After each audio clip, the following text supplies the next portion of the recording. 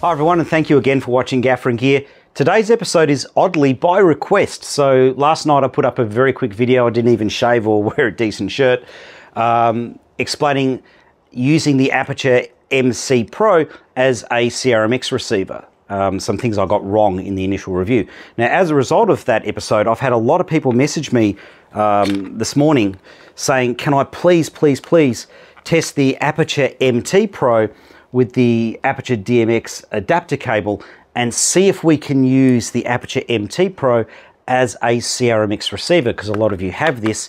All you got to do is buy the adapter cable and you've possibly got a CRMX receiver. Okay, so here's what I found.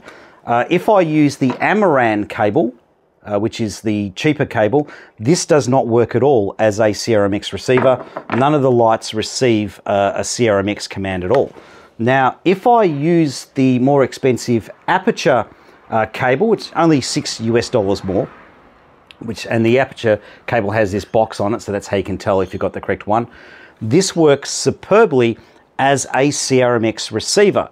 But here's the thing, if you've been trying to use this combination, you can't get it to work, here's the problem that you've probably got, and it's taken me the best part of today to figure out what the issue is. And the issue is a firmware issue. So whatever start address you've got the Aputure MT Pro set to for its operation, that becomes DMX address 1 when you output the DMX further down the line. All right, so connect that up, hook it up to the Sky panel. As I change the DMX address here, it does affect the Sky panel in the background. Okay, you see that? So it's definitely the start address on the MT Pro is affecting the DMX out addresses.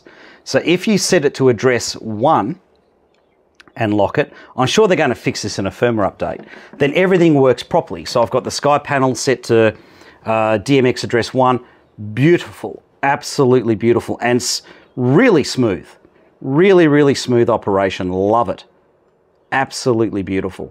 And just to double check everything's working fine, let's disconnect from the Sky panel and plug it into the Forza 720B here, which I've got on a start address of 11. So let's turn the Sky panel off. And there we go, the 720B is working beautifully.